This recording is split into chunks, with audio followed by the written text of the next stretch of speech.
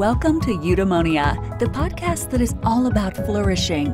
Plug in, relax, and get ready for the goodness as we explore the traits and practices that can help you thrive in life. With your host, Kim Forrester. Is it possible for us to express ourselves in ways that are fully aligned with who we truly know ourselves to be? Rebecca Smith is an entrepreneurial leader and renowned marketing and branding expert. Since 2014, she's been entrusted to lead New Zealand Story, a joint private-public initiative within the New Zealand government designed to enhance the perception of Aotearoa New Zealand around the world. I'm delighted to be connecting with Rebecca today to talk about the value of authenticity and to discuss why our lives are enhanced when we choose to express ourselves in consciously authentic ways. Rebecca, welcome to the Eudaemonia podcast. It's an absolute delight to have you here with me today. How are you there in Auckland? It's very, very foggy and we're finding our way this morning. But thank you very much for having me today. Very honoured. That's a nice way to put it, finding our way. Now, I wanted to chat to you in particular because earlier this year I actually wrote an article reflecting on what life could be like if we looked to the corporate world as an example of how to be more conscious, more careful, shall we say, about our personal brand. So to start us off, can you perhaps summarize the process or the effort that goes into developing an effective commercial marketing and messaging strategy? Yeah, that's actually a really difficult question because it depends on the situation you're in. But I guess regardless of that situation, I firmly believe that you have to bring yourself to whatever brand or endeavour you're leading.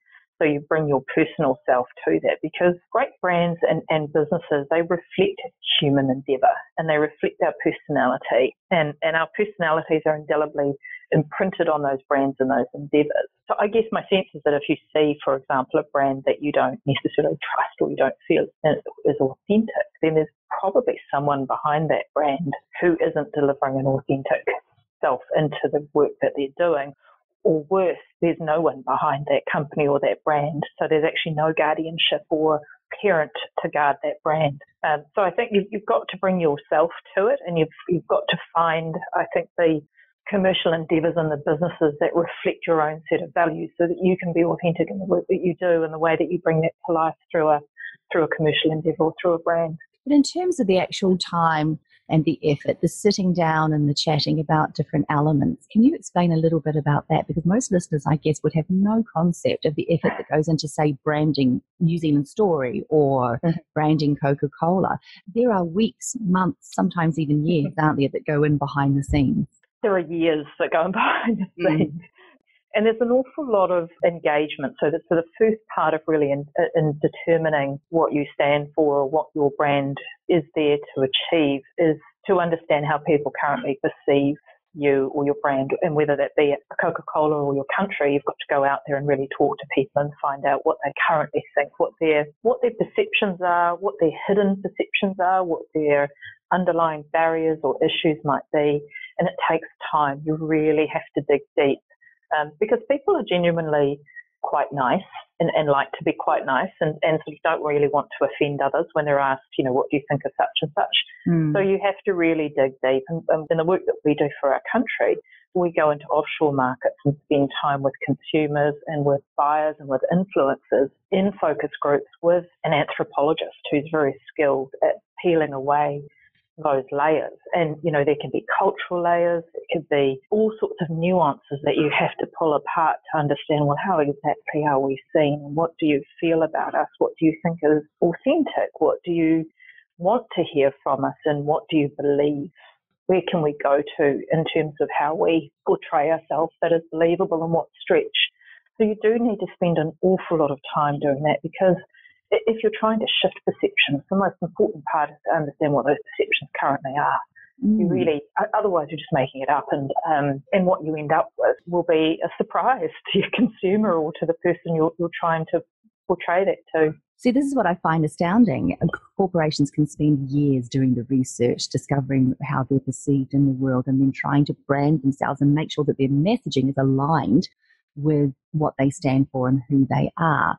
Yet as individuals, so many of us are quite thoughtless in the way that we tread through the world. You know, you only have to look on the internet to know that people are just blurting out whatever's top of mind a lot of the time without any thought to how they are actually portraying themselves in that moment.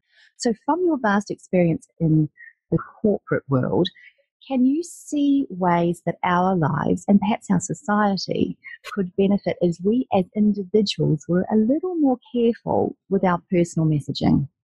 Yeah, look, this is, I've got two young teenage daughters, and this is a conversation I have with them quite often, is about their brand, their personal brand, and what they stand for and how they want to be perceived, and the impact that some of their decisions and their behaviours have on that, and whether they're comfortable with the outcomes around that. I don't know that we take the time to really help our young folk in particular understand that. I don't know that they're necessarily aware of the impacts until it's too late. You know, through our work here, we use social media. We use it as a very efficient and effective platform to reach a whole range of people across the world. But I do feel that in years to come, we're potentially going to look back at social media channels and wonder why on earth we let them be sort of so rampantly used for such young people in particular without some training around it. I mean, we're really, you know, unleashing these platforms to kids that are 13, 14 who don't have that self-awareness, and it follows through, and you start to see that in the attitudes and the behaviours of people in their 20s, 30s and 40s who sort of also don't have a sense of consequence around that. And I think we're in a really uncomfortable place right now on that we haven't in the past had to really think so carefully about that because we haven't had the platforms to amplify those conversations, and we do now, and we're not prepared. So, yeah, I think through schools and through universities and through, you know, early career development, there needs to be a lot more emphasis on that aspect of it, of self-management and self-control. Two very important words. And through parenting as well, as you were saying. So you've got two daughters, and you were saying there that, you know, certainly in the corporate arena, the first thing you do before you send out a message, before you even formulate a message, is to make sure that you're going to be perceived in an authentic way, and also in a way that truly reflects who you are on the inside. You are obviously asking your daughters to stop and reflect a little bit more about those very factors before they go on social media. Do you think that it's possible for us as individuals to undertake the kind of deep self-reflection that you do in the corporate world? And do you think it's actually healthy for us to do so? Do you think that maybe we can get a little bit obsessive about how people perceive us to be? Yes and no. I do think it takes us a long time to figure out what we stand for. That's the maturing process. And often many of us don't have necessarily the right opportunity or the right environment to even express that if we were to know that, or to make the right choices, or to make choices that are aligned to those particular principles. So I think if we were to really reflect deeply in those situations, one might become quite unhappy, and because you feel that you're not being authentic or you can't execute against your belief system. So I think it is very complicated, and whilst it's important to endeavour to do that, when you've got the opportunity, I think we have to realise that many people aren't able to make those changes and have to live with constraints or compromises. And yeah, I think it can be really unhealthy to dwell on that too much if you're not in a position to make changes around it. If you are, then fabulous. But I think if you're constrained, it can be a very unhappy place. Well, that's a really interesting point, because what happens if, yes, you want to express your authentic self, but through social constraints or whatnot, you're unable to do so? Do you think that actually undermines our health and well-being in some way? Oh, I do.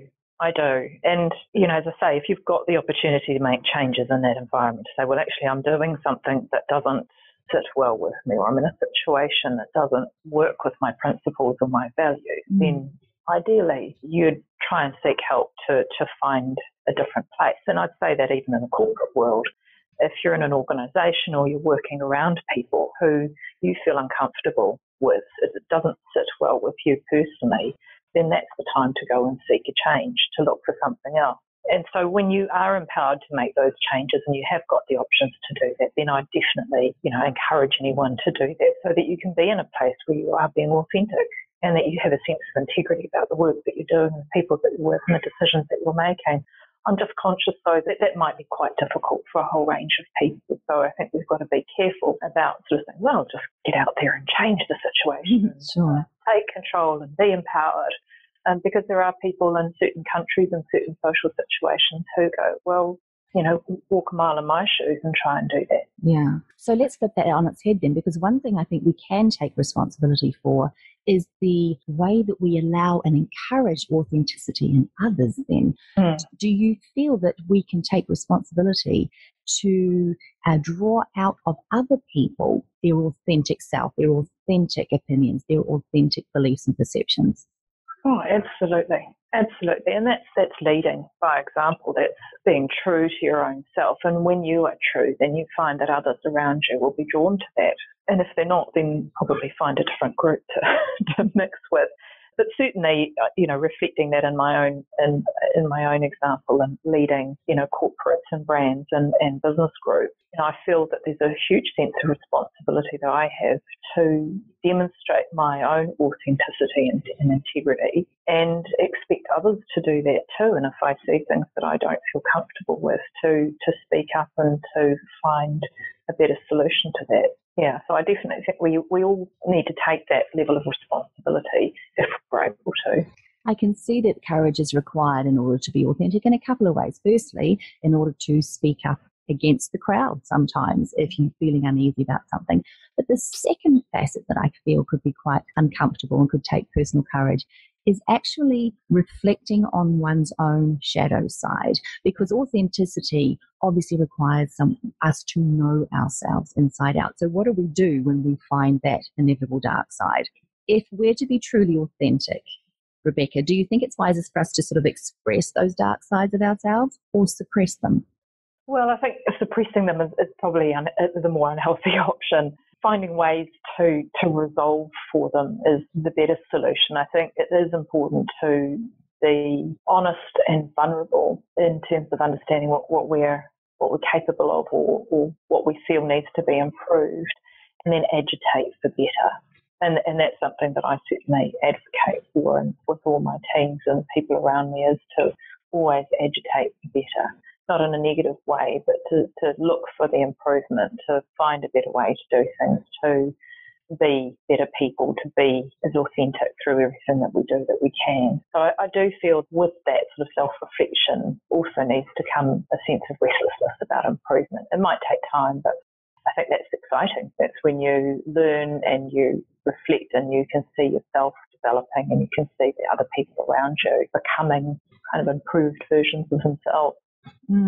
There again, a way that we can actually help and encourage others is to perhaps allow them to have those dark, icky sides and encourage them through that very discomforting process of agitating for better. I love the way you say that. Now, you speak a lot about trust in your articles and your interviews, and obviously in marketing, trust is of ultimate importance. Do you think there's a link between being authentic and being trusted?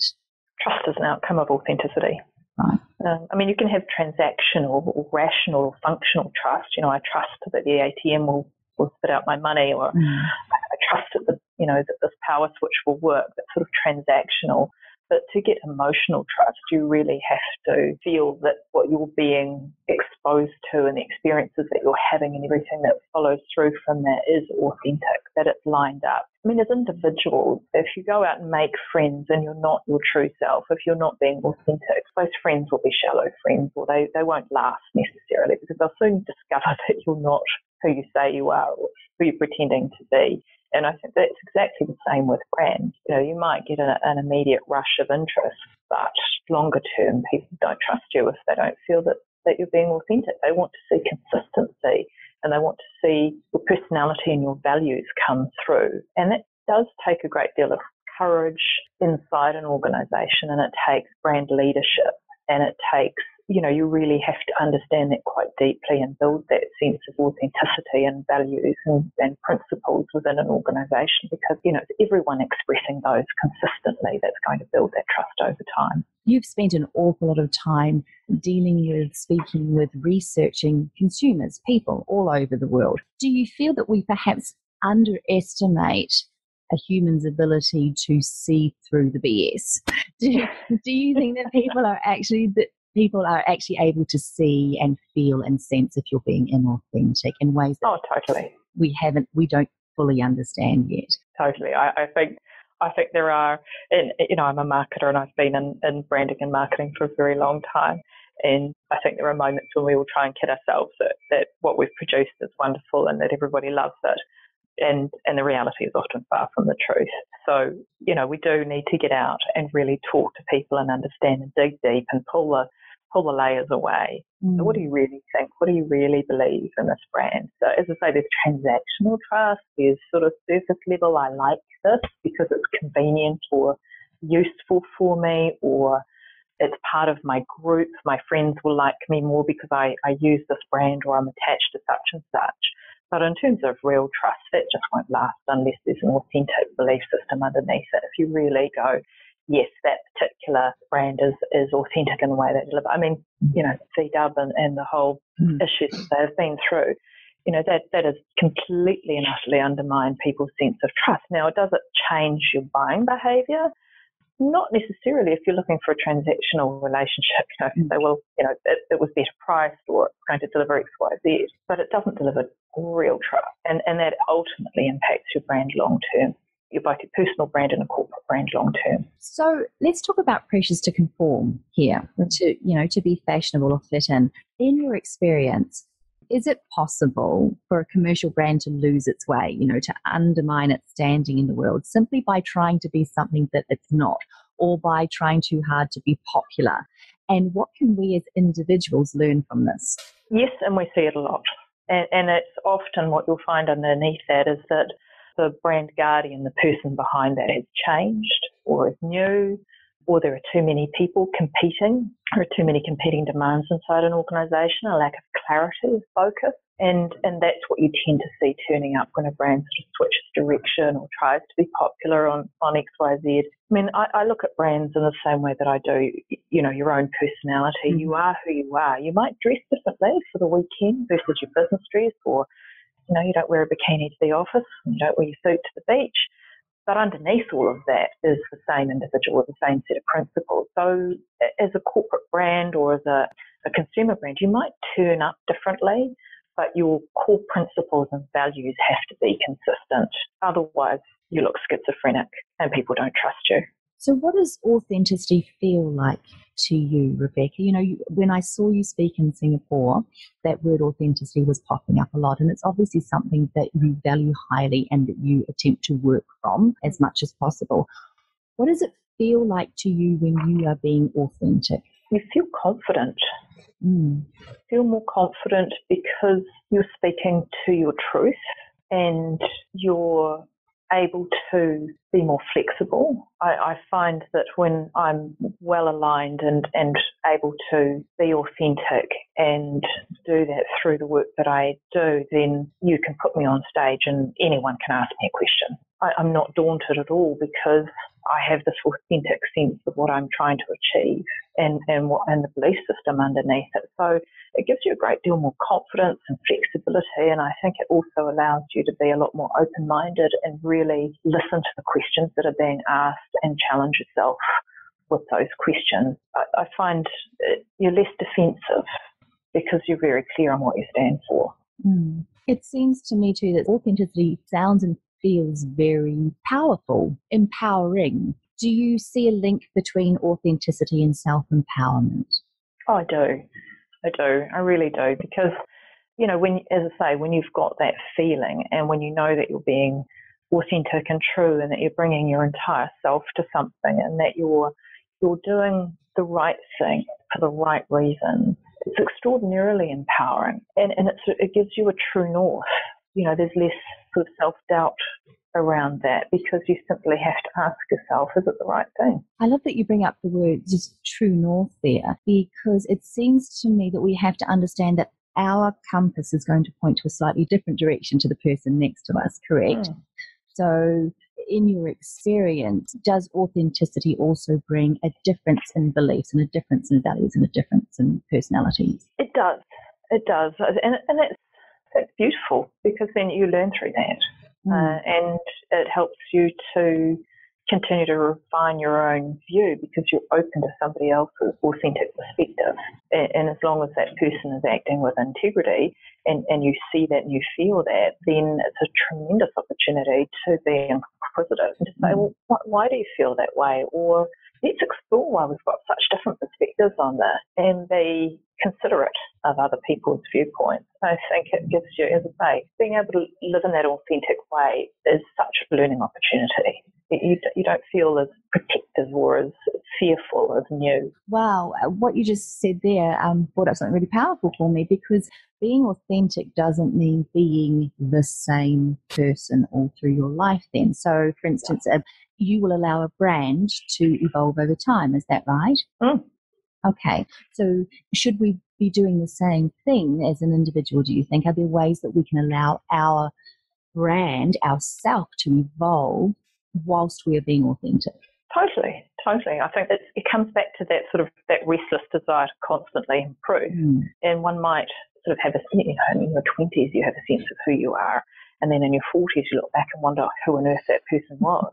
You just, environment shapes you, experiences shape you, and as long as you've got an open mind to that and you're constantly willing to learn and adapt and evolve, then you should be somewhat different to who you were 10 or 20 years ago. And the same applies for a brand. There are environmental factors and influences and crises and challenges that force us to sort of positively reflect on whether we feel we're doing the right thing or not.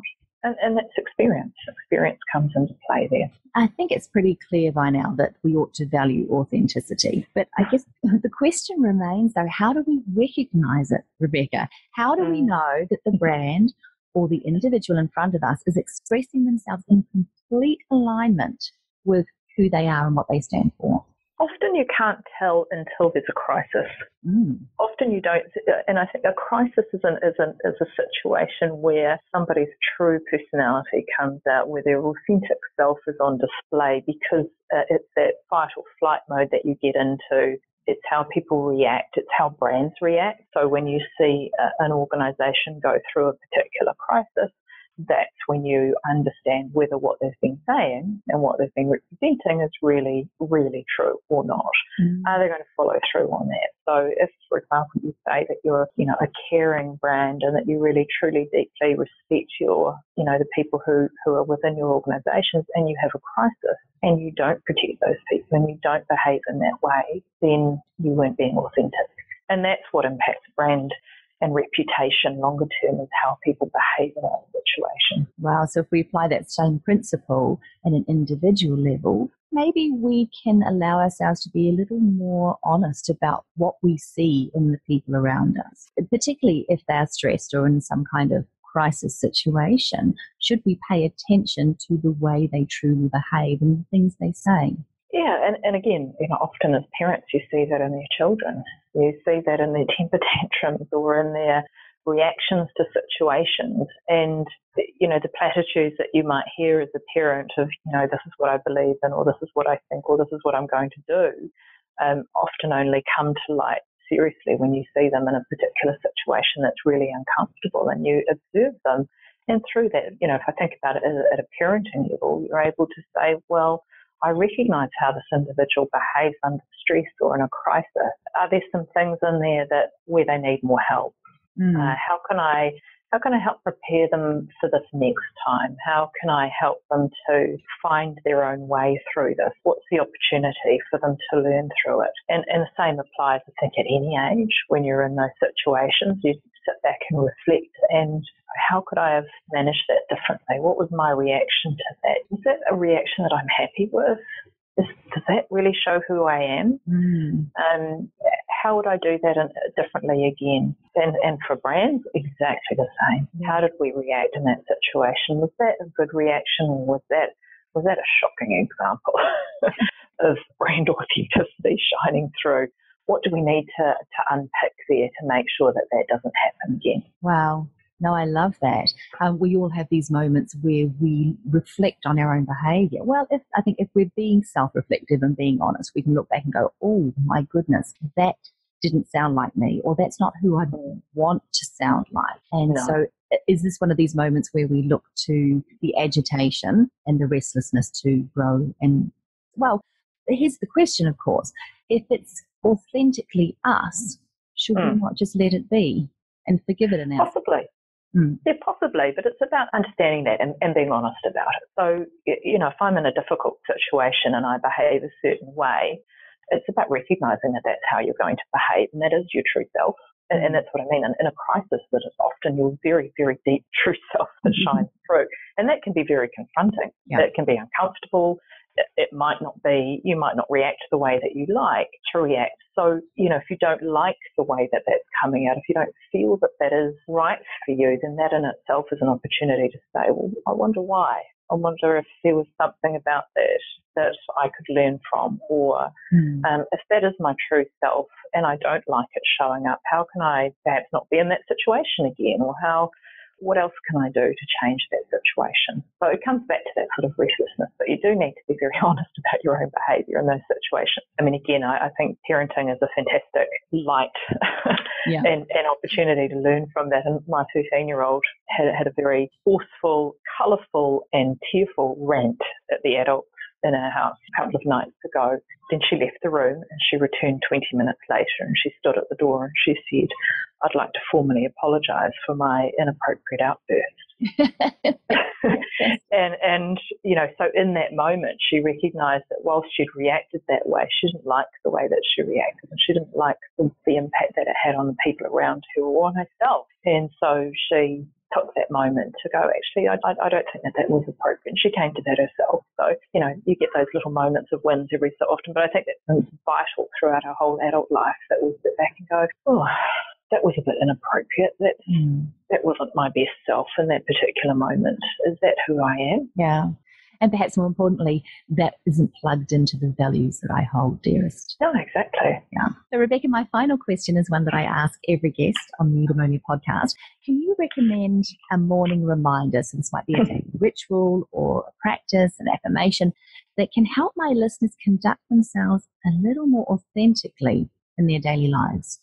I was reflecting on this question I thought you might ask based on your other podcasts, and there's one little thing that I do every morning, regardless of whether I'm sort of running late or not, or under pressure that day, and I always take just a good 10 or 15 minutes to literally stare out the window in the morning.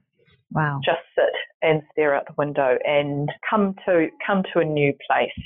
Reflect, let things go from the day before, because often they sit with you or you wake up with them, and to sort of reset for the day ahead and find your new place to be, and pick your attitude for the day. That's absolutely beautiful. So it's like you find who you are and you plug into that before you start your day. Yeah, I think it's a little bit like, you might have eaten chocolate cake the day before, but this is a new day. What will I eat today? How will I address today? Because today is the fresh start. Rebecca, if people want to get a hold of you, I know that you have a personal Twitter account, and then there's also New Zealand Story. So where can people find out more about you and New Zealand Story? Well, if you follow me on Twitter, it's Bex355, that's my handle. You'll find that you get everything from me there. You get work, you get New Zealand Story, you get home life, you get racing cars, you get children and parenting. By all means, follow me there. And through that, you'll find the more formal channels to follow. So just pop into my bio and you'll see the link to NZ Story there as well. You can follow me on LinkedIn as well, but Twitter is probably the best place to follow me. Rebecca Smith, thank you so much for being here on the Eudaemonia podcast. It's a delight to have you here sharing such interesting insights into our personal brand, authenticity, and the way that we are perceived and would like to be perceived in the world. Thanks so much for being here with me. Well, thank you very much. I really do appreciate you taking the time to hear from me, and I hope that I'm able to provide just a few glimmers of interesting insight here and there for your listeners. As the American author Adam Grant once said, authenticity means erasing the gap between what you firmly believe inside and what you reveal to the outside world. You've been listening to the Eudaemonia podcast. If you'd like to learn more about how to live a truly flourishing life, please subscribe and check out eudaemoniapod.com for more inspiring episodes.